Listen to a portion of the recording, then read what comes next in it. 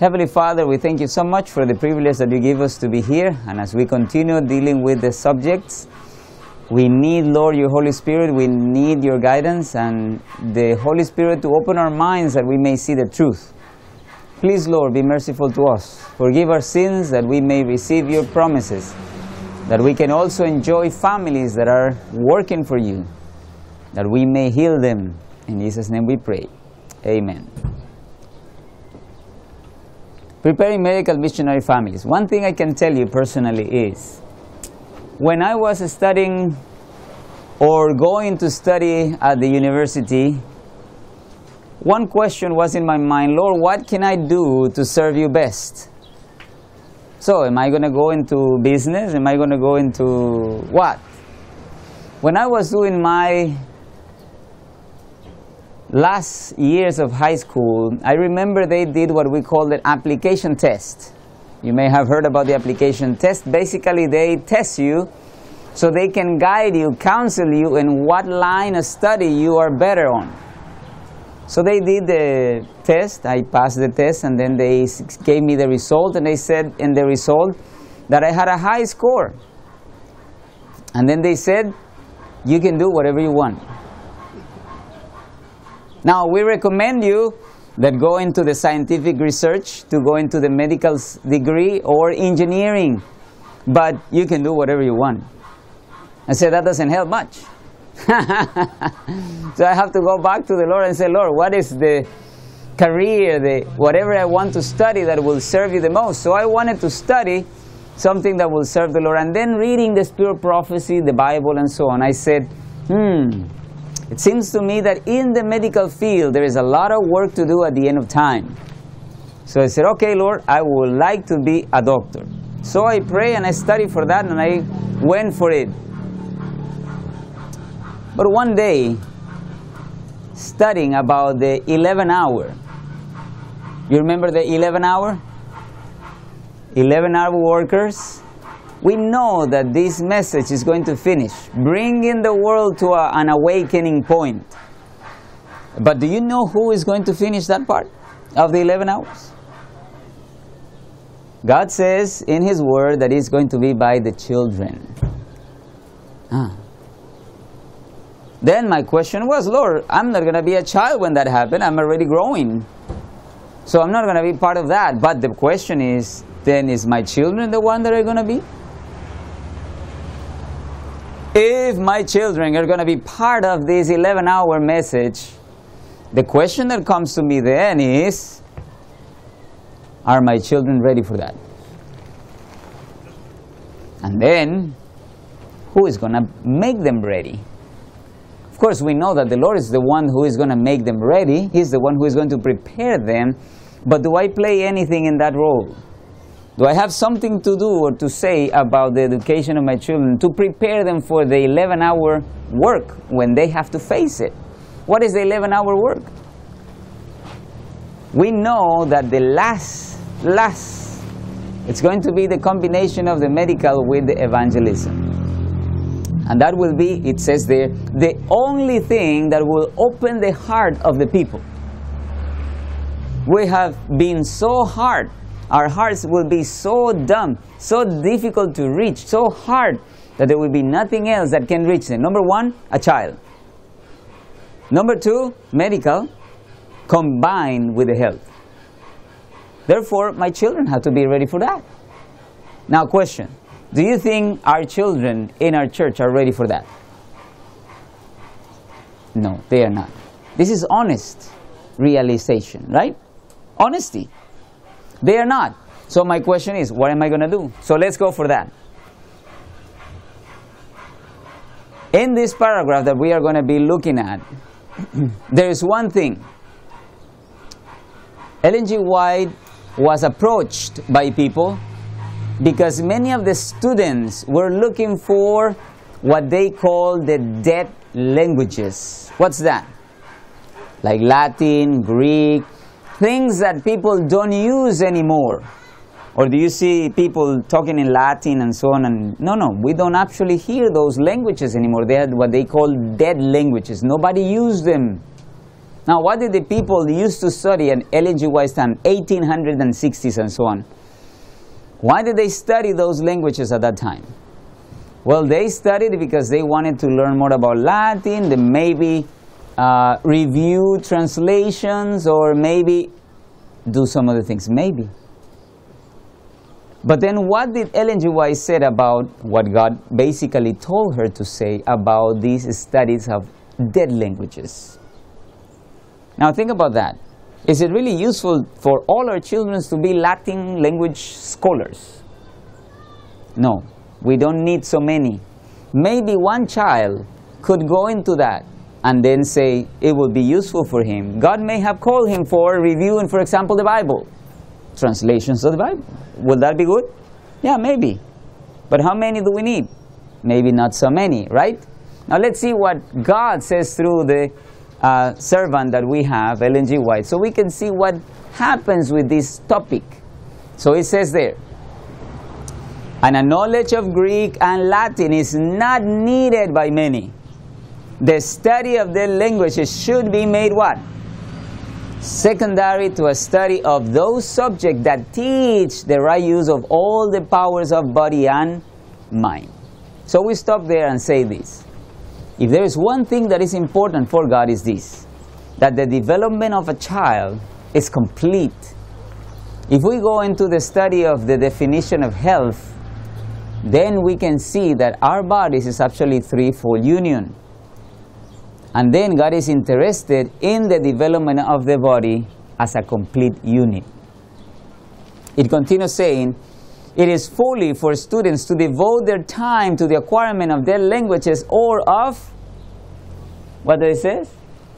Book knowledge in any line. Can you read there? It says, any line, to the neglect of what? Training for life practical duties. Now, what will you consider a life practical duty? Name me one. Housekeeping. Very good. Give me another life practical duty.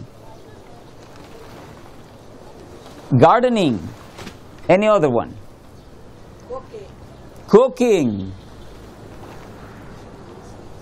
Now, marketing. Now, let me open here something that Sister Vita has just said. In my country, there's not much problem, Panama, with this that I'm telling you.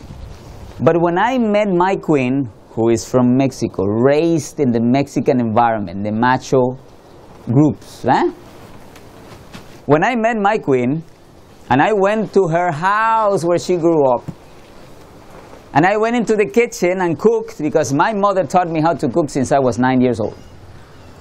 And I was helping in the house, cleaning and everything in my father-in-law's house. Then Mexicans started to looking at me because I was something different. In Mexico, if a man goes in the kitchen and helps in the house, he's gay.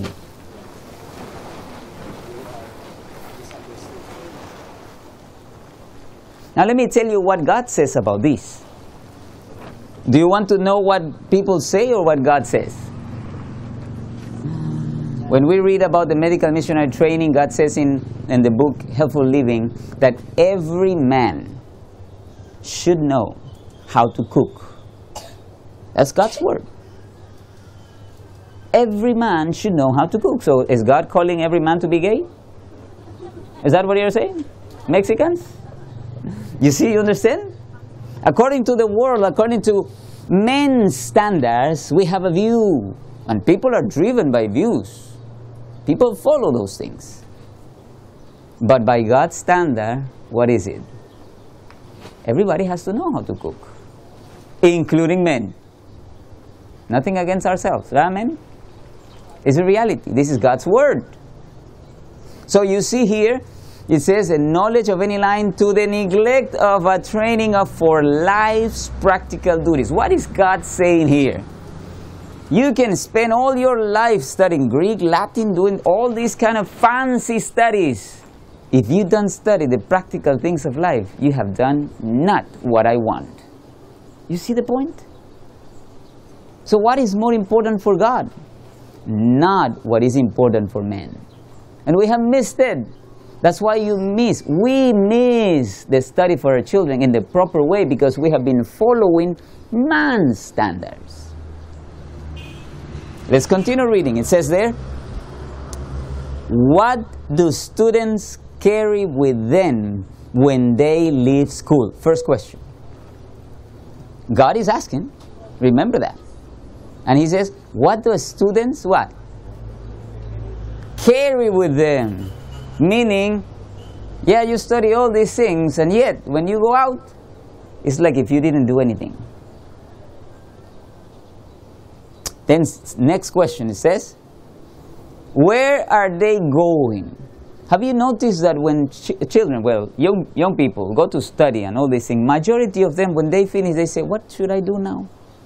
I don't know what to do. I don't know where to go. And they depend on a company, on a business, on an organization to call them and bring them to know what they should do. If nobody tells them what to do, they don't have any guidelines. Have you noticed that?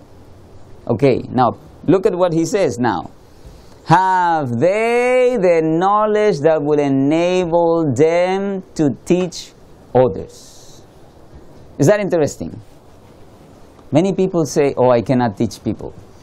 I know what I study, but I cannot share it. I cannot teach. That shouldn't be.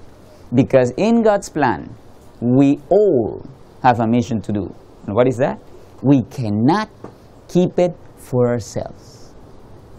This is what we call witnessing. Have you heard the word witnessing? That is essential for our growing. So if we don't share what we have studied, what we have learned, what we have done, then we're missing.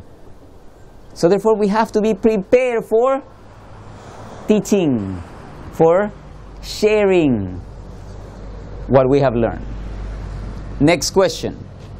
Have they been educated to be true fathers and mothers? Do you understand now? Can you see it? God is saying, if your children go and study all these fancy things, but they don't know how to rule the home, men, or they don't know how to take care of the house, woman, I don't see it as good. It's not important for me. What is important in the medical missionary work is that we need to be, or learn to be, mothers and fathers. Is that what happened in our church? At the end of a career, our children, when they finish whatever they had done in school, can they say, oh, I know how to be a father now? Can they say, I know how to be a mother now? Let me ask you a few questions, so we can see the reality of the problem. What is God's plan? That a child should feed anytime he wants?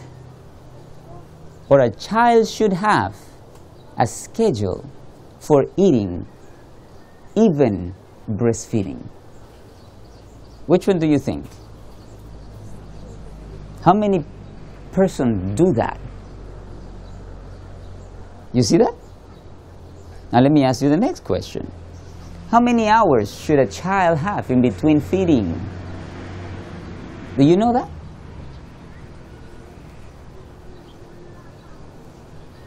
When the feeding time should be changed from one time to the next one? How do you know if the baby already needs to change from one schedule to the next one? Do you know that? I will cover all those questions in one of my topics. But then the point is this. This is what God considered more important. Now, how many of you consider that you are medical missionaries? All right. Now, let me tell you. According to God, we cannot go into medical missionary training people or helping if we don't know these things. Because if we want the church to know these things and we want to teach the church, what medical missionary work is, and we don't know how to do the practical duties of life, do you think we are medical missionaries? We're not. So where should we start? We need to start from the basics. If we want to have medical missionary families, we have to start from the basics. I'll give you an example. I have a patient. He comes to me and he says, I have a daughter and she's coughing. And Kevin, my 9-year-old, comes and says, Daddy, charcoal. And I say, yes, that's a good one. And then my Kayla comes and says, Daddy, calamansi on the nose. How do they know? By experience. Why? Because they work with me. They are my helpers. And they are learning the practical things of life right along everything else. Do you think they are bothered by studying? No. They are happy studying. I'll give you another example. One day we were in the beach. We were living in Dinalongan, close to Vallejo area. You know that area? We spent there many months, actually a year and some months. And then when we were going to pick up things from the area, some people gathered and said, we are going to eat together because we were gathering our things and then we will let you go. So we went to the beach area, we prepared food and everything, and then when we finished eating, I said to Kayla, you go and wash the dishes. So she gathered all the dishes and she went running to wash the dishes. But there were like 3 ladies in the washing dishes area. And then she asked permission and she went in to wash the dishes. They left, they went out like this, and they let her wash the dishes. And they observed what she was doing. And they saw that Kayla was washing the dishes gladly, and she was singing scripture songs, and she was washing the dishes like nothing else. And then I came by because I wanted to get something from where she was washing. And then they told me, the sister told me, she knows how to wash. And she's only 6 years old. And I said, sure. She looked like she's a mother. And I said, praise God. That is medical missionary work. You want to see it? We will see it. And then he says, can they stand at the head of a family as a wise instructors? This is medical missionary work. Let me give you another experience of myself so we can understand this a little more in detail. When I was 6 years old, my mother and my father became Adventists. At 8 years old, I wanted to be a deacon. You know what a deacon is, right? Then they said, you cannot because you're too young. But we'll give you probation time. We'll let you follow us. You will be part of our deacons as an observer. If we see that you do it well, then we will put you on board fully. So I said, sure. And then I started. All my life I've been deacon, elder of the church. All my life. I'm actually an elder, ordained elder. Then, when I was doing my deacon work, they asked me to be an elder. And I said, it's impossible. I cannot be. They said, but we need someone to help us, and you have been doing a good job, so we have to put you on board. We need an elder. I said, but I cannot do it. Why not? Do you know why I couldn't? Huh? You have no role model. Yeah, I have no role model. Do I have a wife? I didn't at that time. What does the Bible say about the elder? He should be a husband of? How many wives? One. Okay. Yeah, you know the Bible. Do I have a wife? No, I don't have a wife. So should I be an elder? No, I shouldn't. And then it says what else? What else does it say in the Bible about the elder? It says, husband of one wife, and that he knows how to rule, because if not, he will not know how to rule the church. Now what is God saying there? We cannot expect to have healthy churches if we don't have healthy homes. And for that means, men, we need to know how to rule the home. You see the point? Then I said, I cannot be. But they said, we need you. And I said, well, look, because you said so, I will help, but I cannot consider myself even an elder. I said, sure. And I went to be an elder, and I helped my church in everything I could being an elder, but I knew in my heart I was not an elder yet. Then when I married, and I was having my house, then I said, I can be an elder. I was not actually an elder at that moment because I was a missionary in Guyana and I was busy doing so many things. I was not an elder at that moment. But later I went back into the elder thing and became an elder again. And I've been an elder all the time. But then was when I was able to say that now I can be an elder.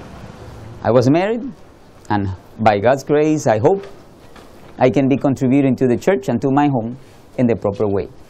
But let me tell you, the honest thing is this. I forced myself. Not that I didn't want to do it. I purpose in my heart, I should say. Before I married, I told you already, I read Child Guidance 3 times before I married. You know that book? I read The Adventist Home 2 times before I married. I read Mind, Character, and Personality, the Volume 1, 2 times. Volume 2, 2 times also. So it's 4 books. 4 books. And I read them before I married. Why? Because I wanted to make sure that I knew what to do when I was going to be a father. Today, if I see someone, one of my students or my friends that says, I want to marry, I always tell them this. You don't have my blessing if you don't read at least once these 4 books. Child Guidance, Adventist Home, Mind, Character, and Personality, Volume 1 and 2. At least one. Now let me tell you a true story testimony so you can see this. I was at UC Pines, and 2 of my students finished, and they were working, and they knew what I always tell about this. And he went by me and he said, I want to marry this person. And I said, have you done your task work, your homework? He said, no. I said, son, you know me. You cannot have my blessing. Please do that before you go into the marriage. He left.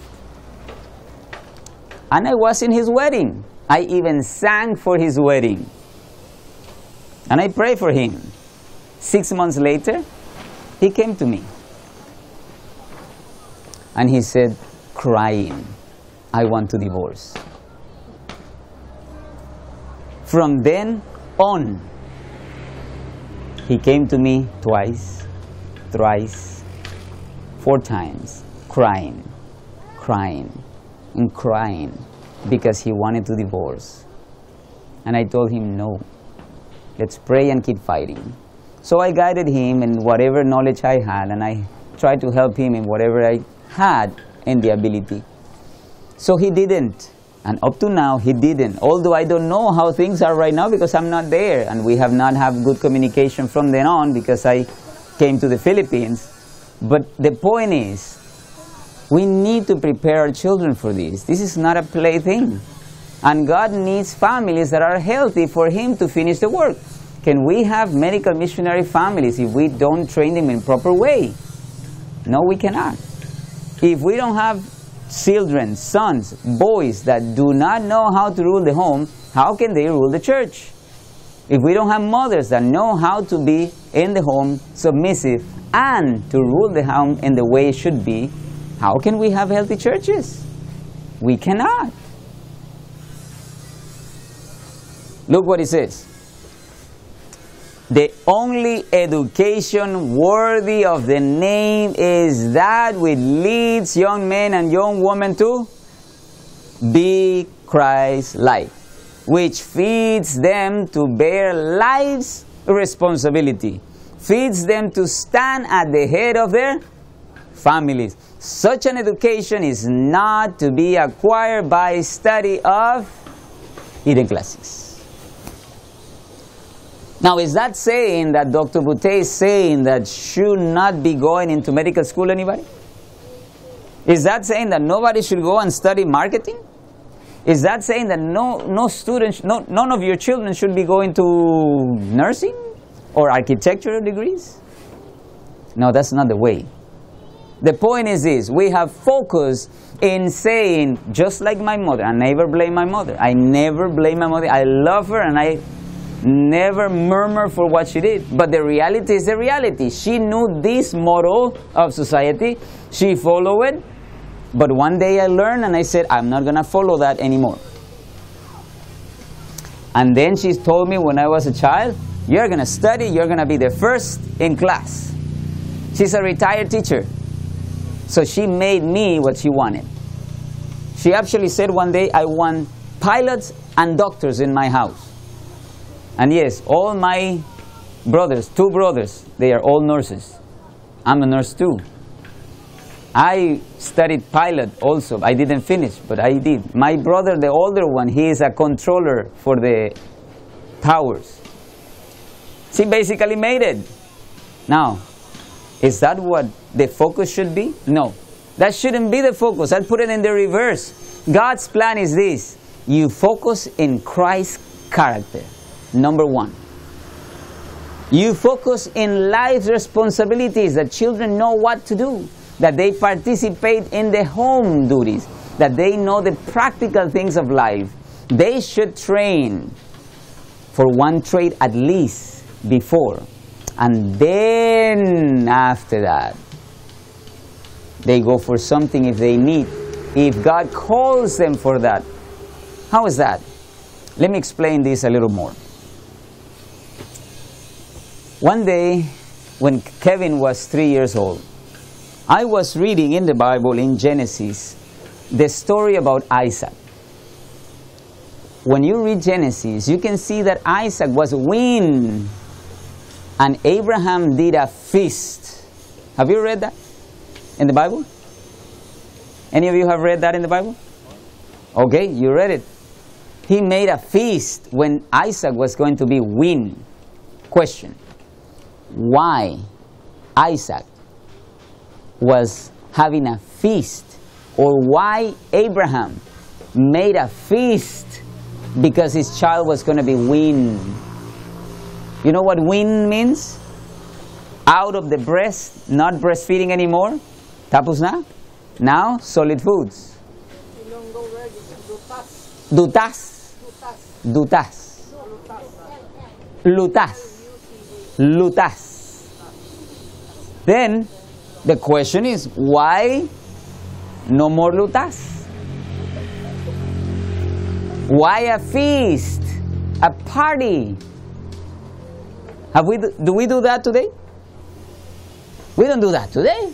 It will be nonsense. You listen, Dr. Boutte is inviting everyone because he's going to have a party because his son is going to be weaned. Can you see that? Now, let me ask you a question, because that came to my mind. Why? Why did Abraham do this?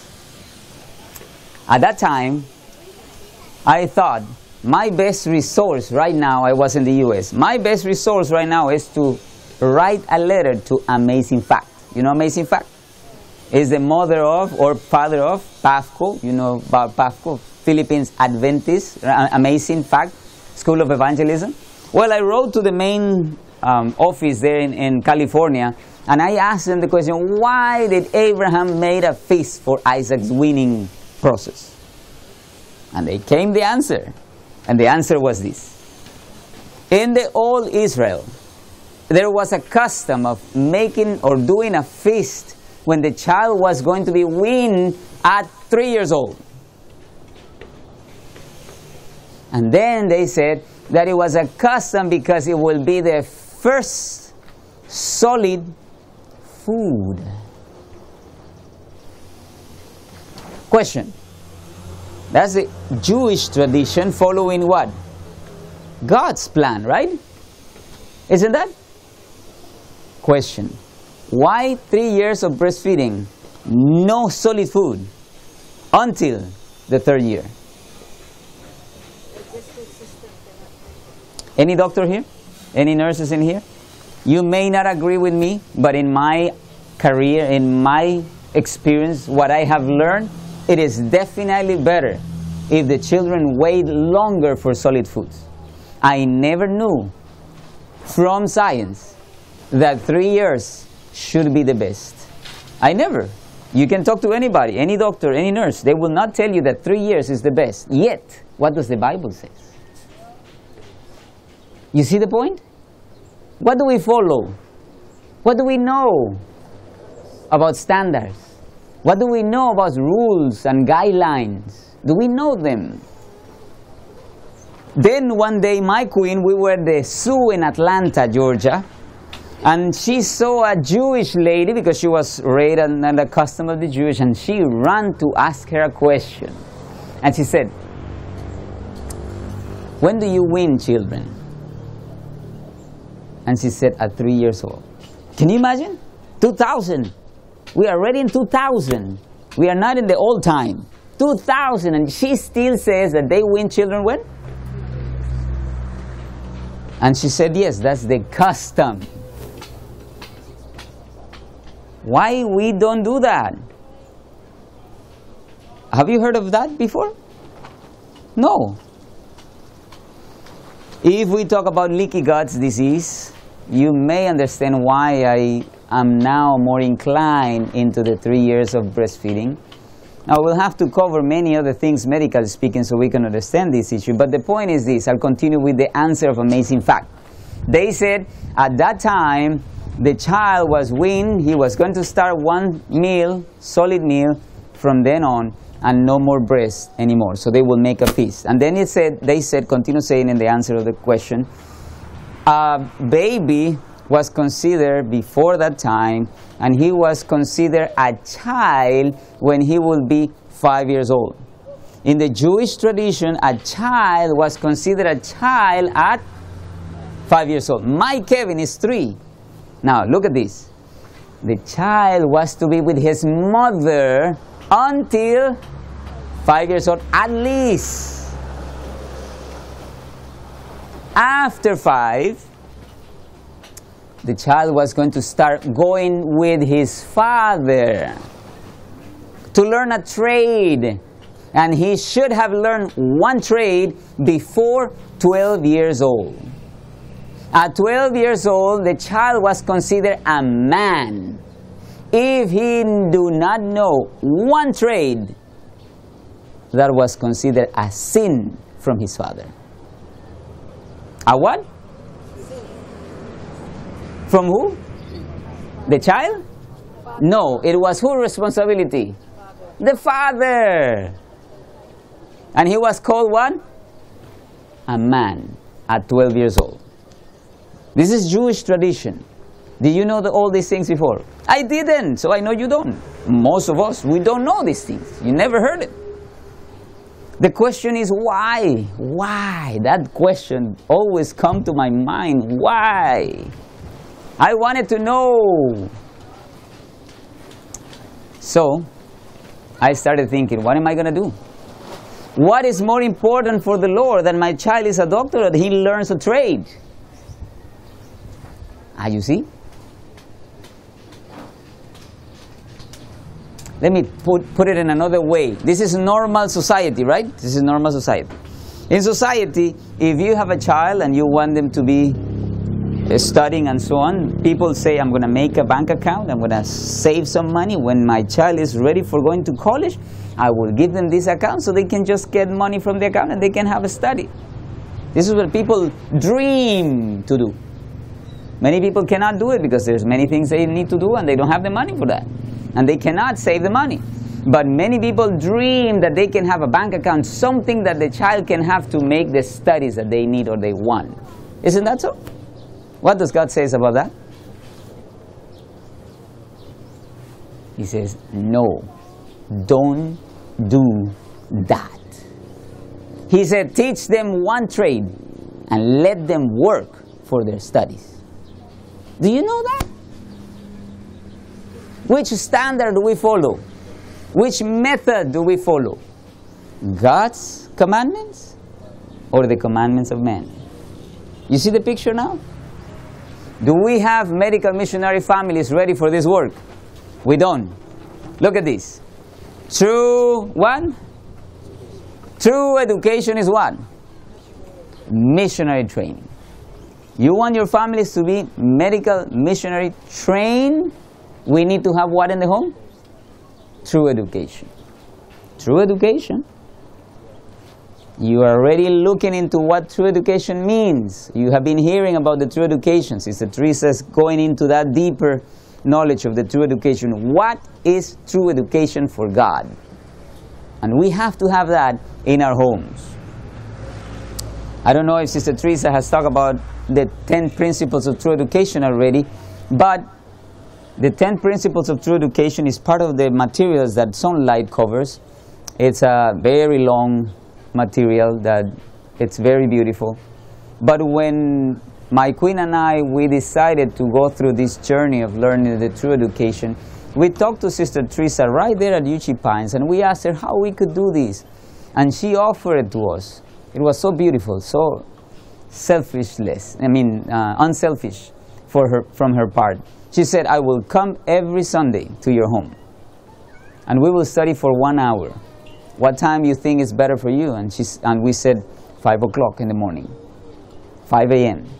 For 1 year, whole year, every Sunday, we were there in my house. She came to my house, 5 o'clock in the morning, for 1 hour, every Sunday, 1 year. And we went through the whole 10 principles of true education. We will read through the week. On Sunday, we will do review. We will discuss things that were needed to be discussed, things that we didn't know properly. We had to discuss with her, and she guided our study for 1 year. And that was a very, very beautiful thing. And we went through the true education program. And I hope you can do that, because it's very important. Now it says here, true education is missionary training. Every son and daughter of God is called to be what? How many? How many SDAs are called to be missionaries? Everyone is called to be a missionary. Why? Because we have to share the blessing that God has given us in our lives. We cannot keep it for ourselves. But then what is the mission field? Practical duties of lives. Practical duties of lives. We'll continue pondering in these thoughts so we can see how important this is. And it says there, we are called to the service of God and our fellow men, and to feed us for what? This service should be the object of our education. Now question, is this the object of the education that our children are receiving? Is this the object of education our children are receiving? No. Let me be honest with you. Honest. I told you already, I know in the U.S. there is an Adventist school that Harry Potter's book is the textbook. Nothing against my church. This is clear. This is reality. But when we knew that the Bible was not allowed in the school, and they follow this rule from the U.S. government, I said, do you think I'm going to put my child in this school? I never put my children in the U.S. school. Now, some people say here in the Philippines, oh, people that don't know, of course. People come, oh, the children are in school. I said, yes, they're in school. So did they go to which school? I said, at home.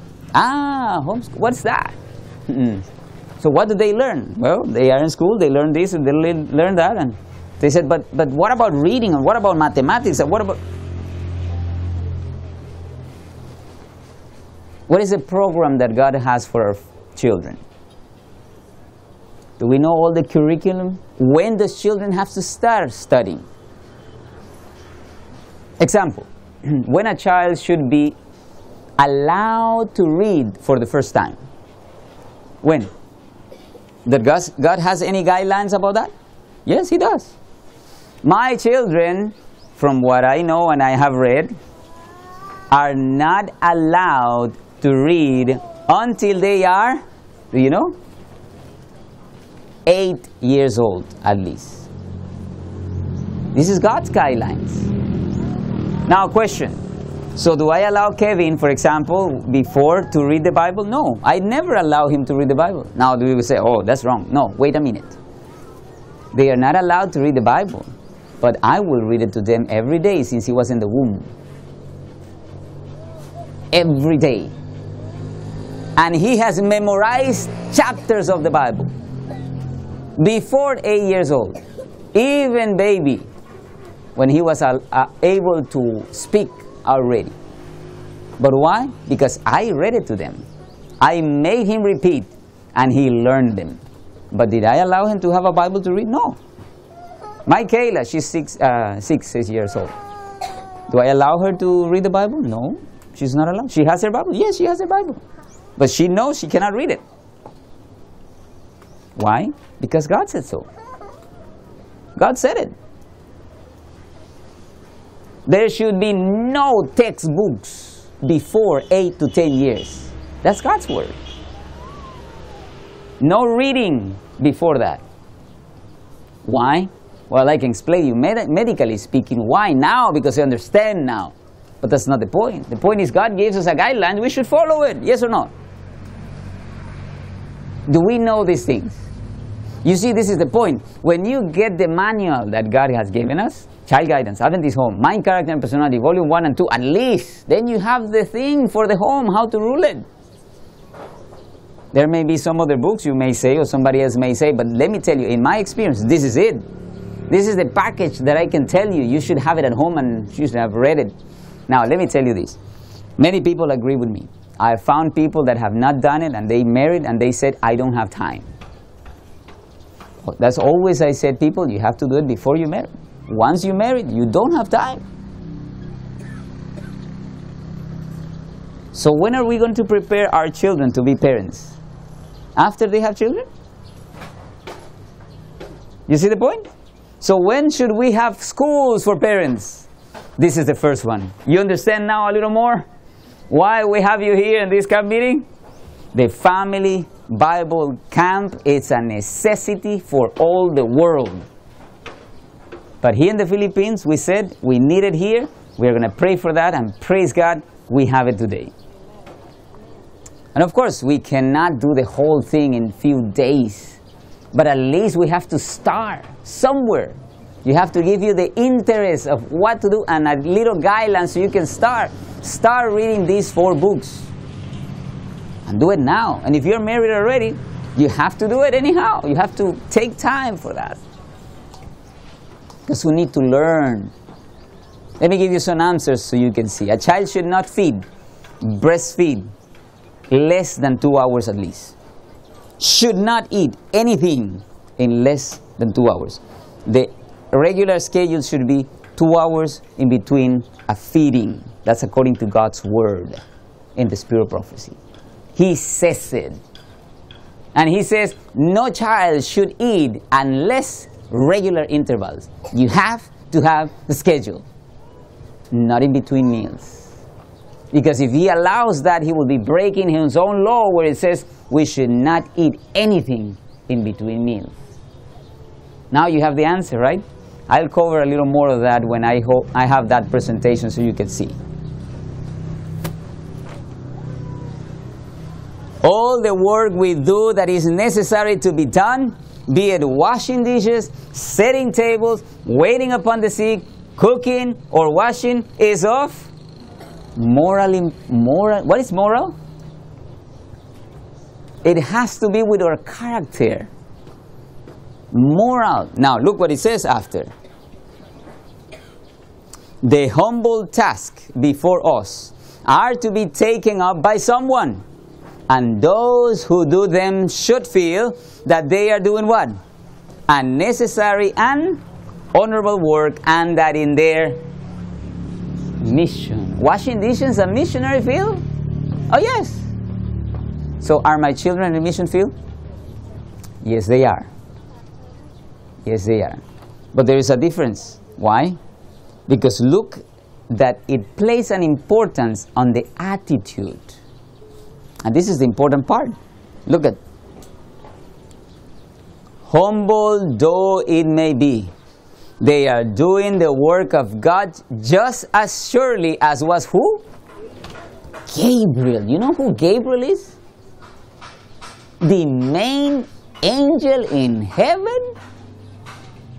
That means if my children are washing the dishes right now, then after lunch, they are doing the work as Gabriel when he came to talk to the prophet. So why if parents say that children should not be in the kitchen? Who are we following? Commandments of God or commandments of man? Then it says, just as surely as was Gabriel when sent to the prophets, all are working in their order, in their respective spheres. Woman in her home, mothers assigned to who? To what? To do what, mothers? Children at home. It says, woman in her home, doing the simple duties of life that must be done, can and should exhibit what? Faithfulness. Then what? Obedience. What else? Love, as sincere as angels in their sphere. Is that the way our children behave or express themselves when doing these chores at home? It's not just doing it. It's not just putting a child and wash the dishes, but they have to do it how? Obediently, lovingly, cheerfully. That's the important thing. And it says, conformity to the will of God makes any work honorable that must be done. Now he says, in Adventist home, children and youth should be missionaries at home by doing those things that need to be done and that someone must do. You can prove by faithful performance of the little things that seem to you unimportant that you have a true missionary spirit. It is the willingness to do the duties that lie in your path to relieve your overburdened mother that will prove you worthy of being entrusted in larger responsibilities. Now, pay attention to this. God is saying here that He will not use our children. You see the point? He will not use our children for greater work if they were not faithful in the small duties at home. Now, brothers and sisters, let me put it this way. Are we preparing our children to do the greatest responsibility God wants to use them in? You see the point? Look at the world. Look at all the families. Are our children prepared to take on their shoulders the responsibilities that God wants to give them in the future? Are they ready? No. The problem is, who has the responsibility to do this? The children?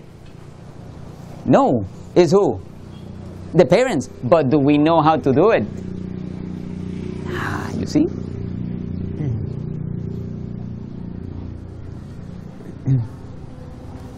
It says, do you not think that washing dishes is pleasant work? Now look what it says. Yet, you would not like to be denied the privilege of eating food that has been placed on those dishes, right? This is God speaking. Huh? This is God speaking. And then it says, do you think that it's more pleasant work for your mother to do those things than it is for you? Brothers and sisters, I saw this in my own house with my mother and my brothers. And up to the sun of today, I can see the damage in my family.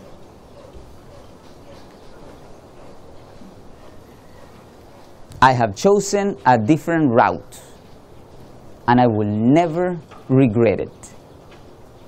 I will never. It says here, do you think that it is more pleasant work for your mother to do those things than it is for you? Are you willing to leave what you consider a disagreeable task for your careworn mother to do while you play the lady? There is sweeping to be done. There are rocks to take up and shake. And the rooms are to be put in order.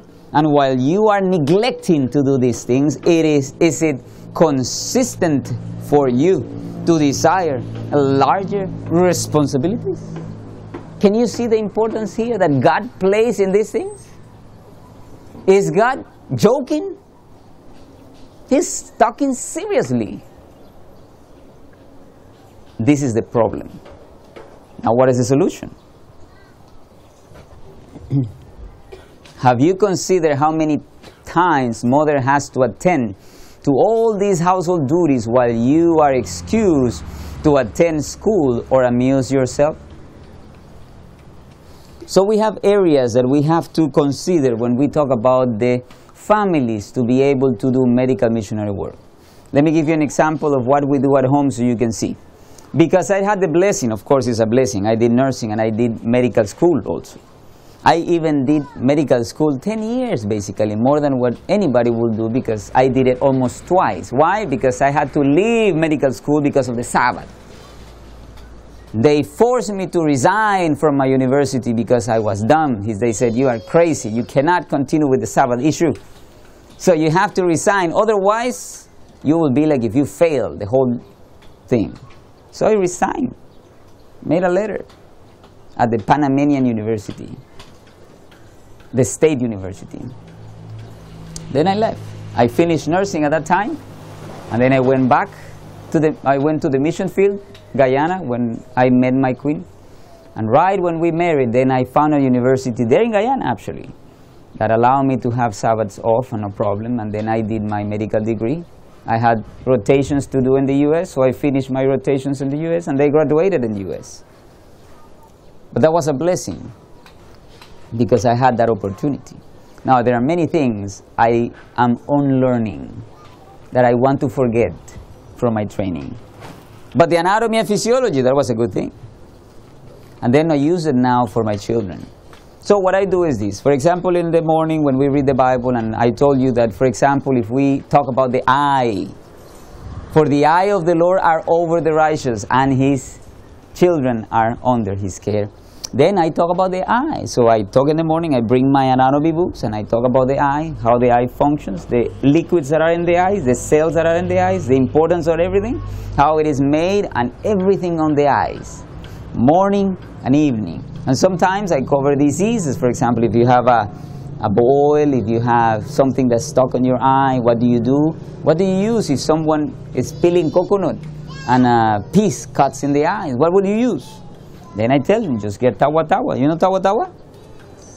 Just get tawa tawa, cut it, put the white liquid on the eye every day, 3 times a day or 4 times a day. Keep doing it until the piece come out. No problem, not even a scar on the cornea. I have done it for myself. So it's not that, oh, I made it in somebody. I did it myself. My queen helped me because I was cutting coconut to make copra. You know copra? So I did it, cracking, and 1 piece went to my eye. And then I was feeling a little discomfort, and I said, it doesn't look good. It looked like if it's glaucoma. Symptoms of glaucoma. I said, it cannot be. I'm following God's plan. What's this? And then I realized, I went to the mirror and I said, oh, I have something on my eyes. Of course, I cannot see myself, right? But I tried, and I finally was able to see that I had a piece in my eye. So I did it for myself. I asked my queen to put tawa tawa every day. And in few days, no problem. Of course, at the moment, I have pressure on my eyes. I was tearing all the time. It was red, irritated, and it was inflamed, of course. And I had all the idea that I was having glaucoma. I said, no, cannot be. But thank God it wasn't. And then I teach them. I teach them what to do. They are along in the training. They know what to do here in the Philippines too. Because they need to know. So someone comes with a problem, they know. Last week, somebody from the community came with a cut in the leg and an arm that was swollen. And my children knew what to do. They know already. How old is my Kevin? 9 years old. Kayla, 6 years old. They know what to do. Essential things of life. Do they know how to cook? They cook by themselves already. My Kayla is already 6 years old. She beat me. Because I learned when I was 9. She's already 6, is still 6, and she learned how to cook. She knows how to cook by herself. She has done it. She knows how to wash. They all wash their clothes at home. They all know how to make a fire. They all know how to sweep and get the house ready. They all know the duties of home. Now the question is this: do they enjoy it, or they do it grudgingly and murmuring? They enjoy it.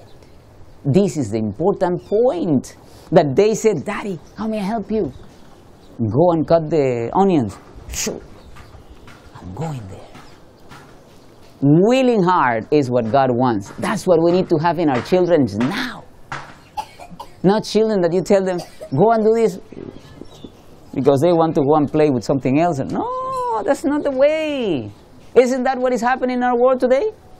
Are we getting them ready for medical missionary work? And we haven't finished. There are other areas we have to see in the home. I'm just covering you few. So now let's see what are the areas that I always tell people we have to cover in the family so we can be doing the medical missionary work. Number 1, health. You have to make sure the habits of health are not only taught to the children. You teach the children, but that we practice them. Why? This is the point. You remember that in the Bible, when Jesus spake, when he taught, people heard him and they said, "Oh, no man has spoken as he has done. Is he learned?" Why did they say that? Because they thought, hey, he didn't go to school. He didn't go to Harvard school. Yet he speak with power. Why Jesus spake with power? Do you know? Well, I encourage you, go to the Spirit of Prophecy and read the expansion of the explanation of that phrase in the Spirit of Prophecy. And you will find that it says there that Jesus spake as with power because he was practicing what he taught. Number 1 in the medical missionary work, you can never do medical missionary work if you don't practice what you teach. Therefore, at home, I go on board with my children. Things that have to be done in the home, they learn it and they have to practice it. I'll give you an example. One of the lessons that Spirit Prophecy says that teachers should be always reminding the students to do is proper posture and proper breathing. Now, if one time I can teach you about proper breathing, that would be nice. 90% of the people breathe through the mouth. Wrong. 90%. Yes, even you. I can see it. I know it. Now, the problem is I teach it, and people still do wrong. What is the point here? We cannot be medical missionary work. We cannot have families to do medical missionary work if we don't practice what we teach. So every day we are in the worship time, we are talking to each other. I always remind my children their posture and their breathing through the nose, not through the mouth. Now I can teach you why, medically speaking, so you know why God made the nose for that, not the mouth. But I will have to do another lecture on that. That is not the point right now. But I am on top of my children. Breathe through the nose. They are speaking to me. Remember to breathe through your nose. Remember to breathe through your nose. You are singing, you are speaking. You have to use your nose, not your mouth. Then my little Kayla, they said, "Daddy, I just ate, but I want to go to lay down." I said, "No. What does God say about that? Not to lay down after a meal." All right? Consistency. Consistency. You cannot teach others and do something else.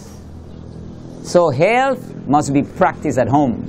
It must be a habit in us to do what we teach at home. Can we be health reformers and teach people health reform if we don't do it at home? Can that happen? Well, it happens because many people do it. But it will not be powerful. It will not be powerful. Only will be powerful when it happens. I'll give you an example. One day I was teaching the patients at the Lifestyle Center at UG Pines, and I was telling them the benefit of garlic and how garlic is good for the, cancer and so on. And then they said, no, but we cannot do that. We cannot eat garlic. I said, wait. And I got my computer, and I put the video where my 2-year-old is eating steamed garlic, my Kayla. And then one of the patients said, how much do you pay your child for that video? I prayed because I didn't know what to say, and right along another patient said, you cannot buy a 2-year-old with money. If she ate it, it's because she liked it. I said, praise God, he had the answer that I didn't have. But that's true. You don't buy a 2-year-old. If they like it, they eat it. If they don't, they will not, right? They will speed it up, exactly. So, in the same way, at home we practice what we preach. Everything that we say, we practice it. We practice it, we practice it.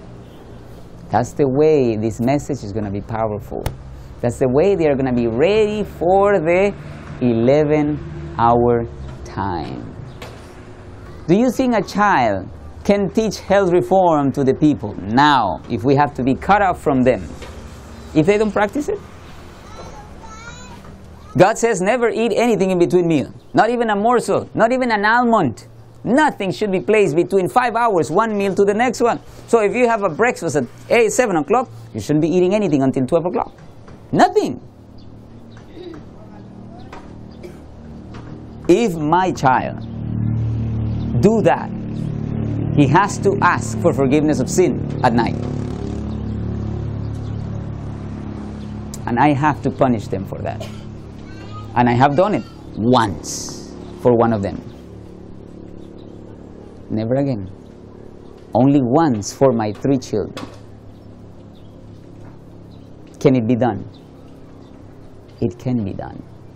Now the problem is we don't know how to do it, and we have to learn.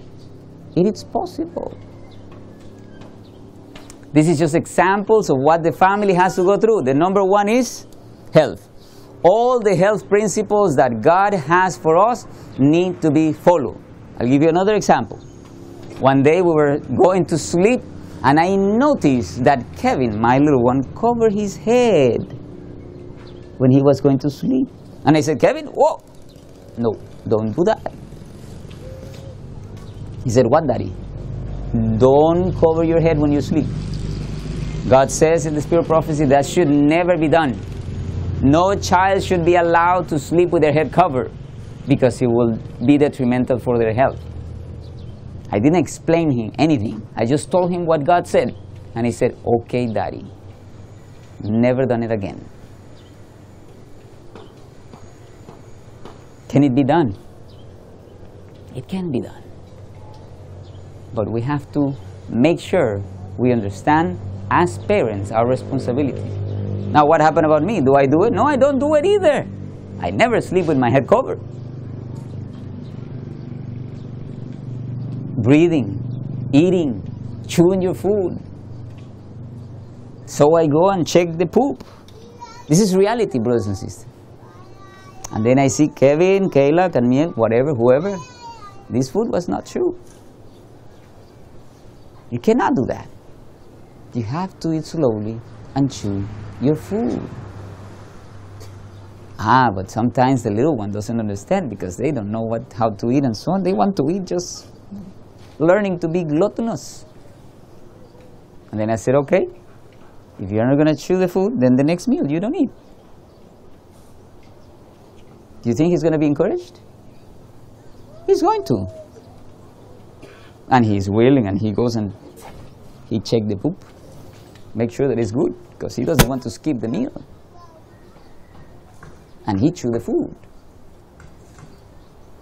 Can it be done? It can be done.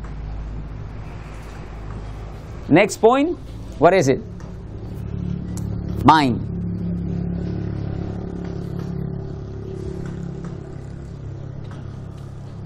Psalm 103:1 says, I will set no wicked thing before mine eyes. Now, why do I bring this to point? when I was doing my nursing career in the U.S., I was working with the health department of Tennessee, part-time nurse. And I found a document from the American Pediatric Association. And it said, 2009, it was saying that we should not allow any children below 2 years old to be in front of any screen. Did you see what I'm reading in my mind in the bulletin from the American Pediatric Association? What does it say? We should not allow any child below 2 years old to be in front of any screen. Any screen? What does that mean? Do you know what does that mean? Now the question is why? Do you have that question in your mind now? Okay, I had the same question in my mind. Now they didn't say anything else. They did not focus on anything else. They just said it. But why? So I started searching myself. And then I found some of the things that why this is happening. I actually printed the document and gave it to my boss, because at the place that I was working, they used to have a big screen similar to this one in front of the children there in the waiting area. So I said, hey, this is what the Pediatric Association is saying. And we have this TV here. We are not following the guidelines. And they just put it aside. They didn't follow what I said. They just forget about it. This is the way it is sometimes. People just hear it, but they don't do anything. I was not going to be the same way. So I investigated myself, and then I see what was going on. Now, put it this way. Somebody comes and takes a picture of my son, let's say with an iPad, and he comes and shows the picture to my son, and my son do this. And he thinks my child is rude. Why? Because in my house, one of the rules is they are not allowed to see iPads, phones, or TVs. Now, the person may think that my child is rude, yet he is what? Obeying his father. He's just following what I said he needs to do. So they know, if I'm working on my Mac, they go around. If mommy is using her iPad, they go around. Because they know. Now, let me tell you why. In my research, I found that screens are made for 32. We have some people with media here, they may know more than I do, but they can probably tell you more if you want to talk to them. But the idea is the screens are made for 32 frames per second, right? How many frames can our brain handle? We are made to capture approximately 8 frames per second. That means the stimulation of the eye is greater when you are in a TV. Now, what the problem with that is? The problem with that is that when you have overstimulation of the eye in the brain does not develop. Now, you don't have a brain that is developing maybe right now because you're an adult, but what about the children that the brain are developing? TVs, screen, it doesn't matter what is in the screen. It doesn't matter if it's Jesus' movie in the screen. The screens are made by 32 frames per second, and your eye only can capture 8 frames per second. Therefore, we call it overstimulation of the brain. Overstimulation of the brain will cause a decrease in brain development. You see the picture now?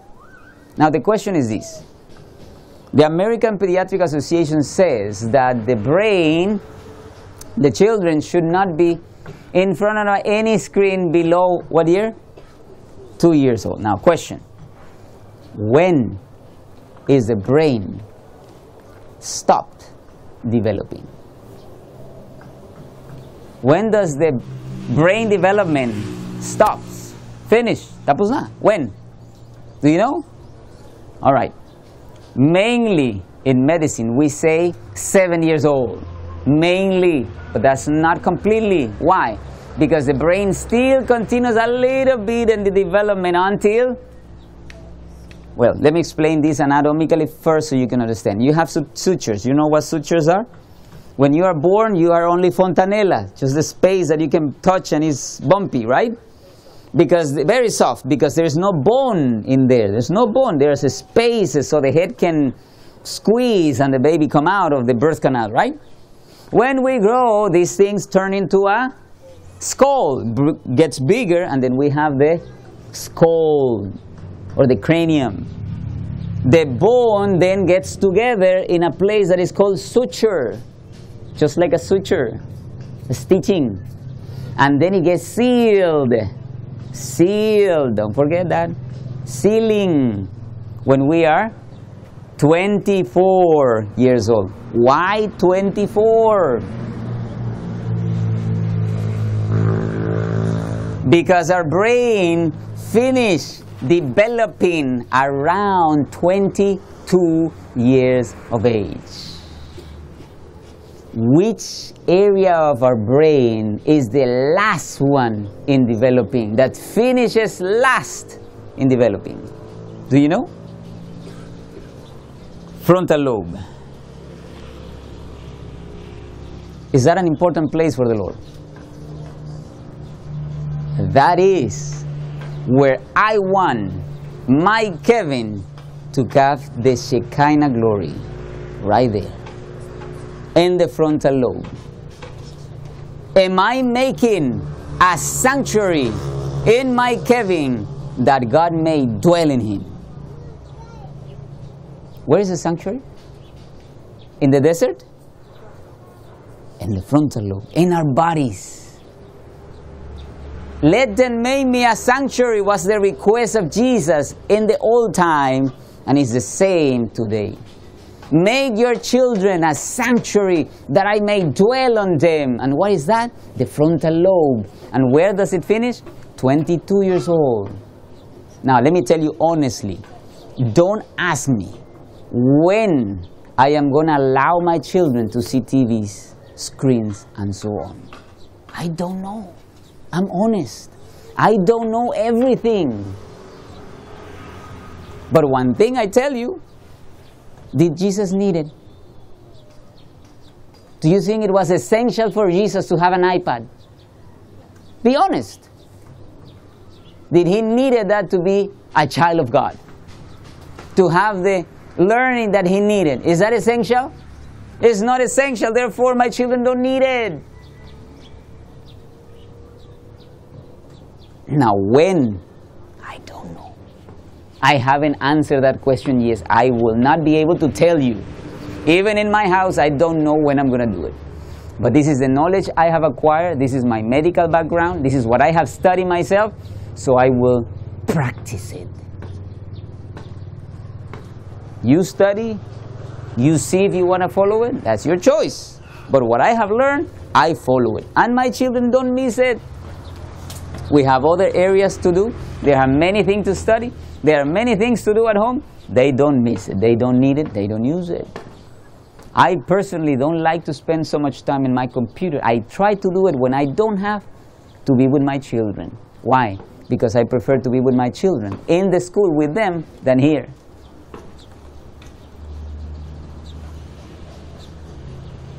And the Lord has helped me to do that. Now you see, health, what else? Mind. Is our minds health? Are our minds healthy? Are our minds for the Lord ready to the gospel, to the missionary work that we need to do? Are we preparing the family for the medical missionary work? And this is just one aspect. This is just one example. How many more? You want to talk about sugar and the effect of sugar in the brain? We can have a whole lecture about that. About sugar, effect on the brain. What about the chicherias? The effect of them in the brain. And as I tell you, the point is that we have to practice what we preach. One day when I was 20 years old, I realized that in my teeth I had 16 amalgams. 16 mercury fillings, the silver color ones. Why? Because sadly my mother didn't know these things, and she did not put me to control into the amount of sugar I ate, the sweets, the candies, and all these things. And then I learned, even before I met my queen, because you know my queen is a dentist. Before I even met her, I used to brush my teeth, I used to floss my teeth, and I stopped eating chewing gum, candies, and all that, because I knew this was the enemy on my teeth. And I said, I don't want to get old and not have my teeth. And I thank God I have my 32 teeth. But one day I had to change even the mercury. Why? What does God say about mercury? It's poisonous to our body, even until the last particle of it. So is it something God wants us to have in our body? No. So I said one day, I'll take them out. And I took them out. I have now white resins in my mouth. I still have my teeth, but I take care of them. How? One way, I never ate candies again. I promised, and I did a covenant with the Lord, I will never eat candies again. Guess what? My children never done it. They don't even know what a candy is. But Kevin is 9-year-old. He does not have any problem in his teeth. He has all his teeth. Never have to go to any dentist to have a teeth pulling. Of course, my wife is a dentist, so not a problem either. But she knows what the problem is, and she can tell you her own testimony, even being a dentist, because of the carelessness of our parents. Not because I blame them, because this is a reality. This is our world. This is where we live. This is what we learn. But then one day I said, not for me, not for my children. And I said, no, no more candies, no more chewing gums, off completely. And that's what we practice at home. One day a lady came and gave them a candy, and they just saw it and said, like in their minds, what am I going to do with this? They started just, pushing it up and down because they don't know what to do with it. They don't know it. And of course now they don't desire it even. When we talk about the issue, they don't want it. Because they grow already. I don't want something that hurts my body and damage my relationship with the Lord. This is the way it is. And we pray for us, for each other. Because we know we have to have a mind that is under control. Sugar produces MSG in our brain. Any delinquent behavior could be traced to a problem in the diet. Most of the delinquency in the U.S. now has been traced to problems in the diet, and we'll talk about that later in my next presentation tomorrow. Healthy homes. So wait for that. Mind. And that, yes. When we eat sugar, produces MSG in our brain. You know what MSG is? Monosodium glutamate? Monosodium glutamate. MSG basically is Vegine, Ajinomoto. Those are the company names. And I have a whole topic about that when I talk about hypertension. It's hidden in the products in the U.S., not here in the Philippines. I even have a picture of these hot peanuts that you find in the 7-Eleven. It has MSG, monosodium glutamate. It is written in the ingredients. It is not illegal here in the Philippines to see it in the packages. Muscovado sugar? Well, that is a whole topic in itself, and I may not be able to cover it. And we'll have another time for question and answers. But just to be kind to you, the Muscovado sugar, the idea is that they make Muscovado sugar from molasses and the refined sugar. It's a combination of both. The problem with it is it's still not nutritionally high. It's still low in nutrition. But we'll have to talk about nutrition so we can understand this. Amount of nutrients and so on. So we can talk about Muscovado. It is not the healthiest thing in the world. And the more we give sugar to our children, the worse it will be. And we'll have to talk about what moderation means, amount of sugar, and what an amount of sugar people eat today in comparison to the old time. You will be astonished. But that's not my topic today. This is just an example of things we have to consider when we talk about medical missionary work. One day, I give you an example of my own home. because always I use my home. I'm not talking about your home, somebody's home. My home. One day I was working at the lifestyle center there in the US, and I came back home for lunchtime, and my queen told me, you know, I had an issue with obedience today with the children. It was really hard. So I said, okay, first thing I want to know is what the children ate for breakfast. And I did ask the question because I left breakfast before they had finished, so I didn't know what was the whole thing for them. So she told me that she gave them dates. You know what dates is? It's a fruit that is like a palm tree, and it gives a sweet fruit. And if you dehydrate it, it's even sweeter, called dates. And in the US, you get it very easily. They sell it. And then I asked them how many. She told me the amount, and I said, I think you gave them too many. I just said, would you mind giving them less the next time? And then I told her how many, and then it stops. What is the problem?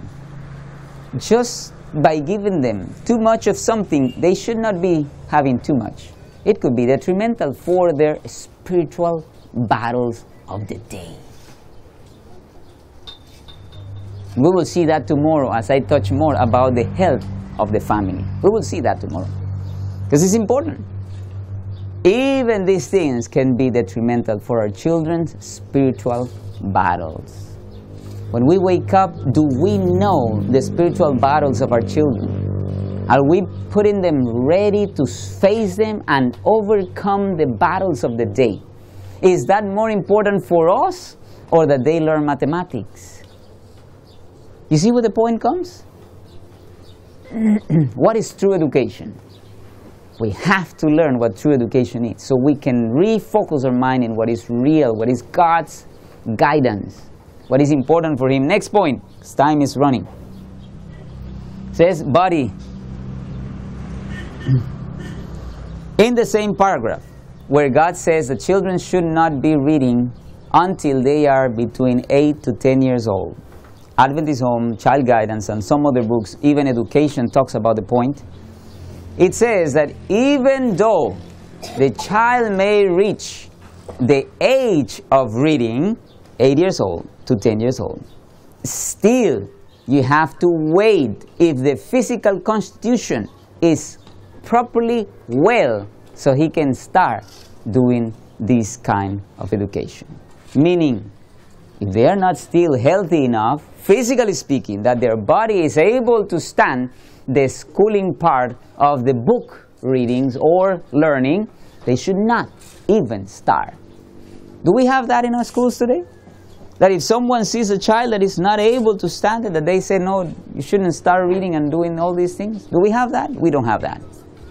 Children go to school no matter what. Now, let me tell you, in here may not be the case, but there are even countries in Europe, I know because I have friends that live in these Europe countries. They are now requiring children to be in school from 3.5 years. Requirement, they have to go from house to a school and stay there almost whole day from 7 o'clock to 3 o'clock in the afternoon. What year? 3.5. What is God's guidelines? You heard Sister Teresa. Where the children have to be up to 8 to 10 years old? In the open field. Where does it say? Open field. That's why the house that we build in Quirino is an open house. We have an open, floor at the top, and the bottom is like this. No walls. We have an extension kitchen there. I'll show you the pictures. Why? Because we want to follow God's plan, even in the building of the homes. But we need it. It's necessary. But I can see the blessing. Let me tell you one blessing. Kevin, I call him my mold detector. My mold detector. Why? He comes to your home and he knows if you have mold in your house. Because he starts having issues in his nose. Now, I'm not so sensitive to mold, but he is. So if I go somewhere, you invite me, or I come here, and I go there, or whatever, I know if you have mold. We were sleeping even in one of the houses while we were waiting for building our house there in Quirino. And he had issues nights after night, sometimes even 2-3 nights, and he had issues with his nose. Of course, we have to talk about intolerance to food and some other things that we may need to consider. But the point is that at that moment he was still having issues. We finished the house. Well, not finished completely, but we moved to the house. It's already livable. We could be there with all some inconveniences, not having a CR and so on. But we managed. And we moved. Guess what? No more problems. But why? We want to follow God's plan for building a home. Do you know God's plan for building a home? What are the guidelines that God has for building a home? Do you know them? Have you read them? Well, this is what we wanted. We read them and we are following. We are trying to follow God's plan for everything. Education, work, recreation, everything. That's why my ministry is called God's Plan Ministry. Everything we do has to be God's guideline. Now, but in our homes, you see, it's open. We have several windows in the open. We don't have even curtains in the room. Why? Because we want the air and the sun come in. I bought the windows that have the glass that is not ultraviolet proof. Why? I will have to give you the whole lecture about sun benefits so you can understand why I bought not ultraviolet proof glass. Details, details, details. But for the Lord are important. And it's not the greatest things, all magic things, magic that. No, no, no, no. God sees the details, the little details of our lives. In the character building of our children, in the education of our children, we need that. We need in every aspect of our life. What is the next one? Spirit. Spirit. What about the music? Can we be medical missionaries listening to any kind of music? I even changed the ringtones of our phones, my queen and I, if I have bought any phone with scripture songs or songs that we know they are good, and we carry earplugs wherever we go. Why? Because we cannot be playing with these things. We cannot be playing. And I don't want to give you bad testimonies about these things, because I don't want to encourage anybody to do those things. But the important is that we have been slave of problems in our lives, and music is one of them. Even myself, I told you, I used to be a romantic listener. And romantic music is a problem in our church today. We have it in the church. I can prove it to you. That's not the point today. It's not my lecture today. But it's a problem in the church. And we have to grow that out. Medical missionary work involves everything. And we have to learn about music and scrutinize everything that we listen, because it's not going to be pleasing to the Lord. Do you know that God says that there are places that He does not visit? There are homes and there are churches where He is not. Do we want God in our churches? Do we want God in our homes? Well, we may be shutting Him out with the things that we do. So we better be careful what we do, including music. And I can tell you testimony about myself in this aspect. And I told you already, we did a fasting one day on music. 3 months, no music whatsoever.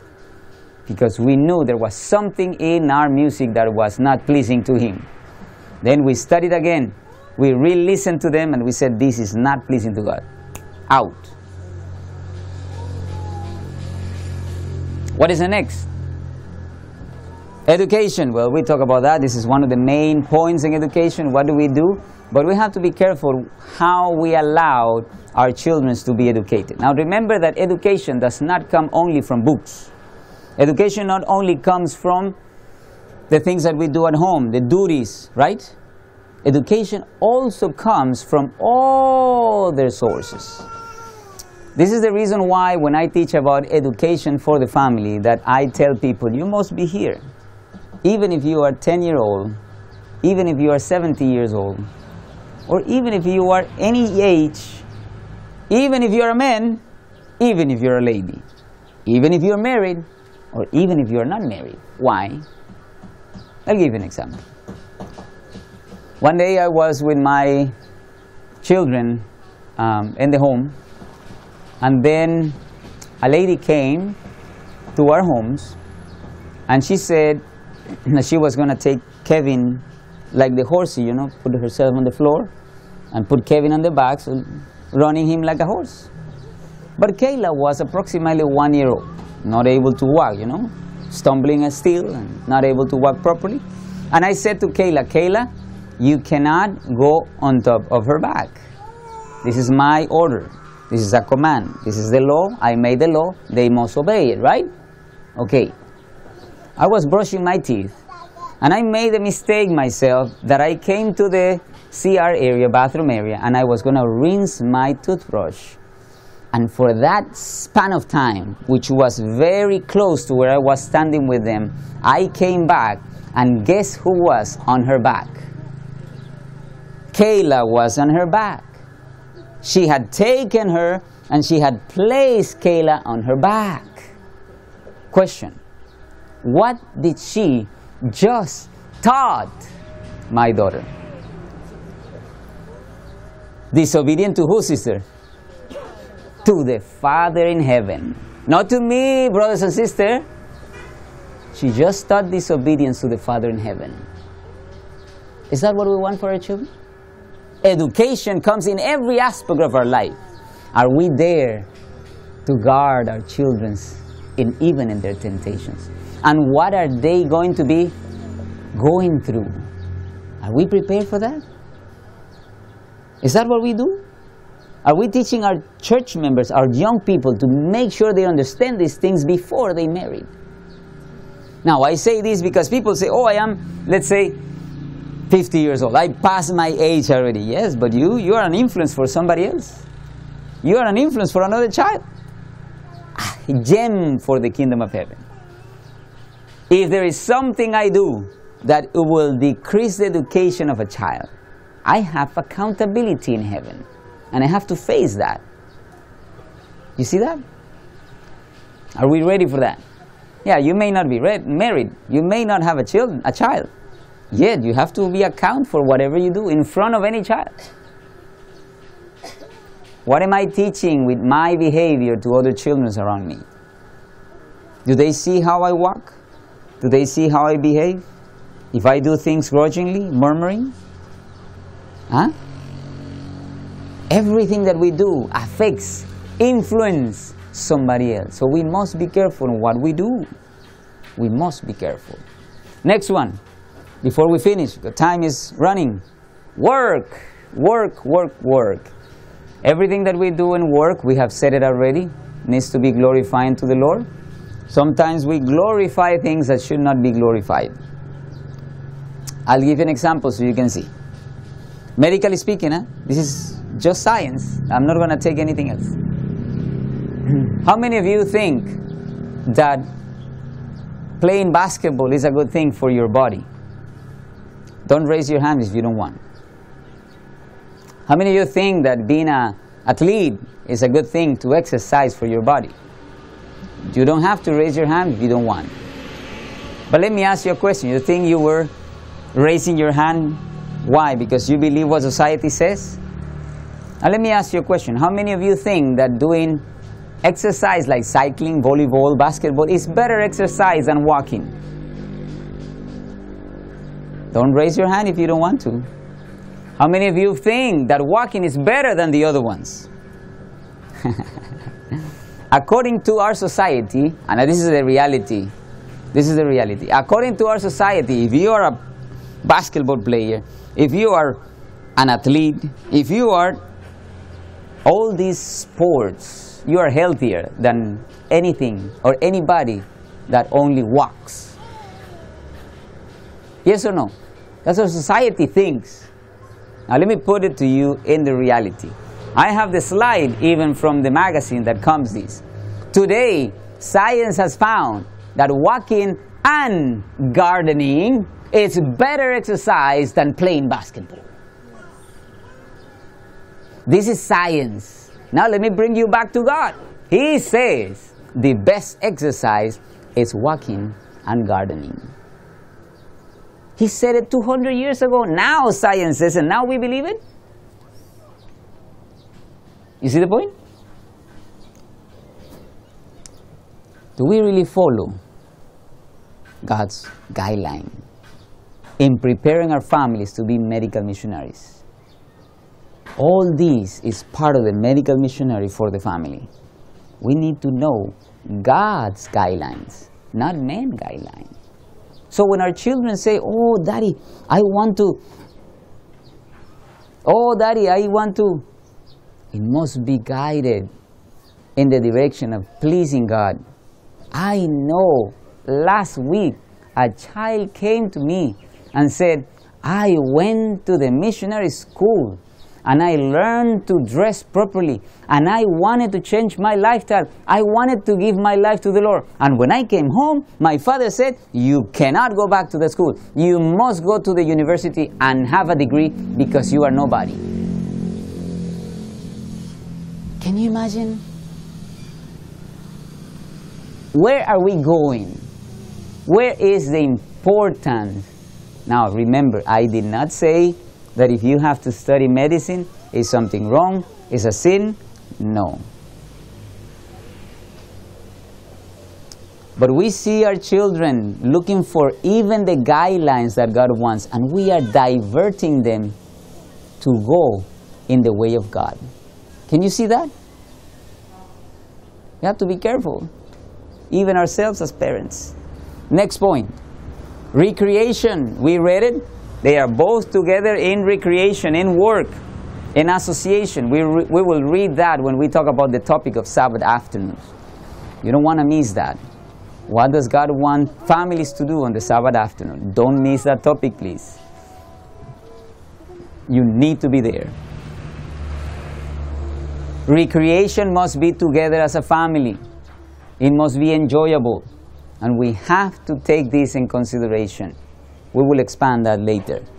Missionary work, of course, we have to teach our children to enjoy the missionary work. And the only way children will learn to enjoy missionary work is if we enjoy the missionary work. And if we are doing the missionary work. And we put them with us in the missionary work. And I have seen it over and over with missionary friends that put their children into the mission work. Of course, mission work can be broad and broad and broad, and we have all these ideas that foreign missionary work is the best thing in the world, but we will see what God says even about that. What is the greatest missionary work? We will see as we study more and more. I am not going to cover the whole thing today. This is just an entrance of what is going to be. I want to finish this with this text, 1 Thessalonians 5:23, and it says, and the very God of peace sanctify you what? Holy. And I pray, God, your whole what? Spirit and soul and body be preserved. Be preserved blameless unto the coming of our Lord Jesus Christ. So you can see here that even though the World Health Organization in 1946 has given us already the definition of health, God gave it to us many, many years ago in the Bible. You know that the World Health Organization has a definition of health, right? You know the definition of health? All right, well, it's very similar to what the Bible says. It is not only the absence of disease, but the complete, what is the word? The complete work of the three: body, mind, and spirit.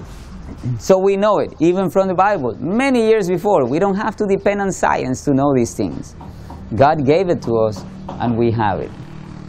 If we want medical missionary families that know that we know God's guidelines for our families to be missionaries, and you want that for your family, please stand with me as we pray for that.